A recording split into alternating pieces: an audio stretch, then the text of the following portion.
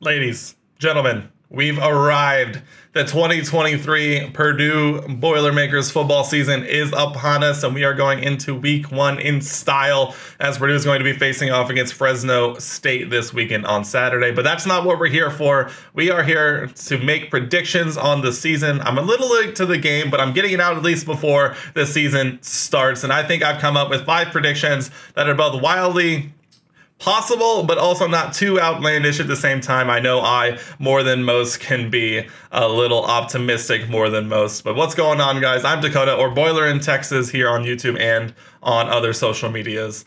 I hope you're having a good day. I hope you're excited for this weekend. And I'm here to give my 5 predictions for the 2023 Purdue football season. I am wearing my 2022 West Division Champions shirt for good luck. It will be washed and probably will be worn again on Saturday. At this point, we need all the good luck that we can get going into the Ryan Walters era here at Purdue. Now, I'm not going to be the channel to go into major, player depth or statistical deep dives. I'm here as a vibes and optimism person. I'm excited to bring a lot more content to this channel and online this season. I'm going to try and find a regularly scheduled-ish time to do some post-game stuff, some preview stuff, and hopefully find some time to do it live as well so we can get more people involved. But I've rabbled on for long enough. Let's go ahead and jump into my 5 predictions for the 2023 Purdue football season. Let's get it. Let's start off strong with my first prediction, and it is the centerpiece of the Ryan Walters transfer class, Hudson Card. I am more than excited to see Hudson start for the first time in the old gold and black. I remember the day when he committed to play Purdue out of the transfer portal, and I was so excited that Coach Walters was able to draw a talent like that to West Lafayette. And so for my first official prediction for the Purdue football season is that Hudson Card will be responsible for 30 touchdowns this season, minimum. I think it'll be a good combination of passing and rushing. I think his athletic ability is going to be good enough to keep defenses guessing, and I'm hoping he'll be able to take advantage of that to the tune of at least 30 touchdowns this year. It'll be interesting to see if the receiving core around him can step up to help him out in the passing game, but I think he is going to be that key piece of the offense to make things happen, and I believe that he's going to step into West Lafayette, become an absolute star from the beginning, and we'll see great, great things from Hudson Card this year.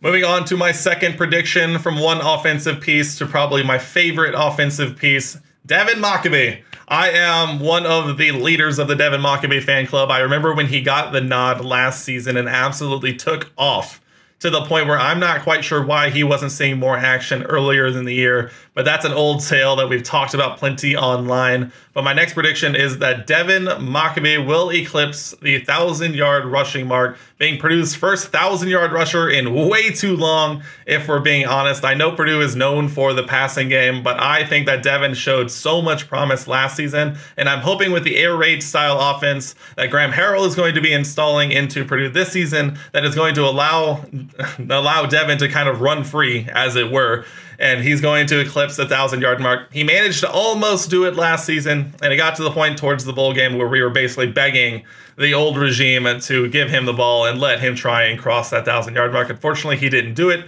but I think he does it with more to spare this season. It's going to be so much fun to see him develop over this offseason into this first game and as the season progresses again. I'm excited to see how this coaching staff uses him in the new offense. I know Coach Walters appreciated him enough to where basically on his first day, he gave Devin a scholarship to everyone's delight.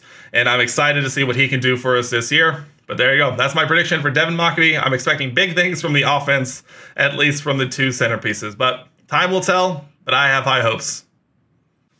Okay, we're moving from one side of the ball to the other. My next prediction is about the Purdue defense, which is a very spotty and very full of transfers, especially in the secondary. But I have high hopes that the defense that Ryan Walters was able to manage at Illinois will make its way over to Purdue in some form or fashion. And while I'm not expecting us to lead the FBS in scoring defense like Illinois did last season, my next prediction officially is that Purdue will finish in the top half of the Big Ten in scoring defense. I think it's going to be a night and day difference, I hope, in the defensive side of the ball that we saw last year. I know Purdue had a lot of issues stopping the ball and getting off the field last season, which is kind kind of been a tale as old as time for us Boilermaker fans, at least as long as I've been a fan. But I really think that Ryan Walters has a scheme and a defense that really is going to fit well, especially opposite the air raid style offense that we're going to be running at the same time. And so maybe I'm just being the optimist that I am, and you guys know I am. But I think that the defense that Purdue's going to put on the field this year is going to be vastly different than it was last year. And I think that it's going to work at least enough to finish in the top half in scoring defense. What do you guys think? All right, moving on to our fourth prediction. We are flying through this. And this one, we start to look at the schedule, and I have made a bold prediction, and I think this is ripe for the picking when it comes to installing a new regime and a new coaching staff that you really don't know what you're going to see on paper or what it's going to look like. But I think that this regime and this team is going to be good enough for one thing to happen out of this group. I mean, I'm being a little vague at this point, but my official prediction for number 4 is Purdue will win one of Nebraska, Iowa, or Ohio State this year. Iowa is going to be tough. Ohio State is going to be a long shot, but it is in Ross-Ade Stadium, and we know how that goes. It is a noon game, which does kind of work against us, or at Nebraska on the top of that. I just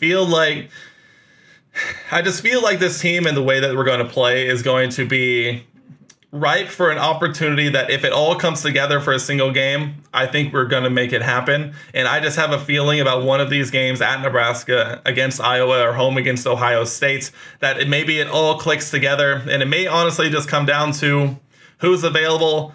I know Purdue is currently missing a few pieces, key pieces, especially along the offensive line and on defense as well, that it may just kind of depend on the timing of everything, as it always does. But there's just some feeling I have about this year that Purdue is going to knock off someone that they probably shouldn't, at least in Ryan Walters' first year. And I think it could be one of the three of Nebraska, Iowa, or Ohio State.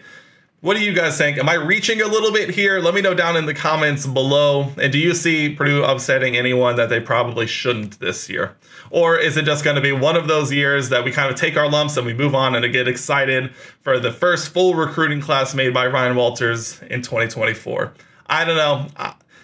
We all know I'm an optimist, but there's just something in the air, and there's something about this team that gives the vibe that there might just be one time that we really just make it happen. Nebraska and Purdue have been very evenly matched over the last few years. Iowa and Purdue have played either some very lopsided ones on Iowa's side or even some lopsided ones on Purdue's side as well. It's been very weird, and we all know the history of Ross-Ade Stadium and Ohio State coming to town. Who knows? But what do you guys think? We've arrived. My fifth and final prediction for the 2023 Purdue football season. And what prediction video would it be without a final record prediction for Purdue? I typically don't like making final score, or I typically don't like making, record predictions for a whole year, especially with a first-year coach. But what can I do? It's a season preview video. I gotta make one, and here it is. My official prediction for Purdue to finish in 2023 is 6-6. 4-5 in the Big Ten. So I see us winning 2 out of 3 in the non-conference, and then scraping together 4 in conference. This is going to be a tough ask. I mean, I think 6-6, maybe 7-5, if we get very, very lucky, might be the ceiling for this team with this schedule. But I just have a weird feeling about this season, and I've been saying it all video. I don't really know how to articulate it into words, but I guess we'll learn a lot more this weekend about Purdue when we play Fresno State, which is going to be no walk in the park, but it'll be an exciting weekend in West Lafayette and Ross-Ade Stadium. But what do you guys think? That wraps up all 5 of my predictions. Hudson Card going off for 30 touchdowns. Devin Mockbee, 1,000-yard rusher. Purdue defense, mighty improvement. Winning a game we probably shouldn't, and a final record of 6-6. What do you guys think? Let me know what you think of my predictions down below, and what are your predictions as well. I'd love to hear the predictions you guys are making, what you think is going to happen this year. Let me know down in the comment section below. And if you haven't already, subscribe to the channel here. I plan on using this channel a lot more this academic year, this sports year as well, both for football, basketball. But for now, we'll leave it at that. Guys, this was my official 2023 Purdue football predictions. I hope this year goes extremely well. I'm very, very excited to see what Purdue can put on the field and to see what happens. There's nothing quite like football season, and I, for one, can't wait to see what happens next. But that'll do it for me here. I can't wait to be online with you guys this weekend as Purdue takes on Fresno State. But yeah, it's going to be a fun year. I can't wait to go on this ride with you all. And until then, I'll see you guys in the next one.